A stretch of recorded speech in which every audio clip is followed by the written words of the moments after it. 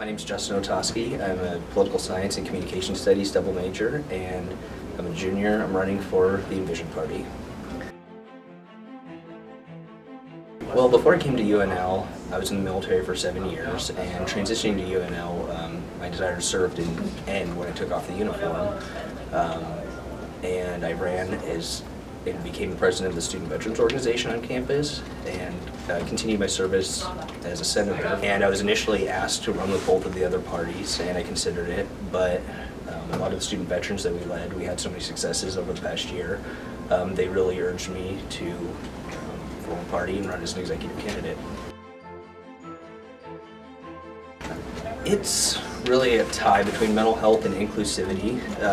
They're both very, very important to Envision and myself personally. I think with inclusivity, ASUN hasn't been representative of the actual student body. Coming to UNL as an outsider, I never thought that I would ever have a chance of even getting elected to ASUN. And our party, with the people that we've recruited, embody that, the actual campus makeup. Also, with mental health, I think it's a shame that students are waiting 3 to 5 weeks to seek mental health care. Last semester alone, we had 46 students hospitalized for suicides or suicide attempts while they're waiting for mental health care, and I think that needs to definitely change. Taylor Swift.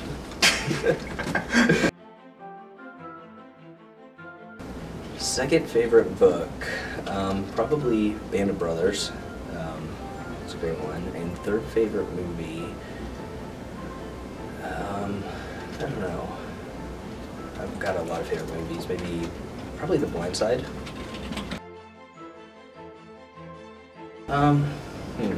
Probably when I came home from Afghanistan, just arriving back in the United States and seeing all the grateful people here, and coming from such a different culture where so many people don't have as much as we do, it makes you so much grateful when you get here, and that contrast is stark right when you get home. And also, you know, seeing my family and friends, which I haven't seen for a year. So we are not the status quo.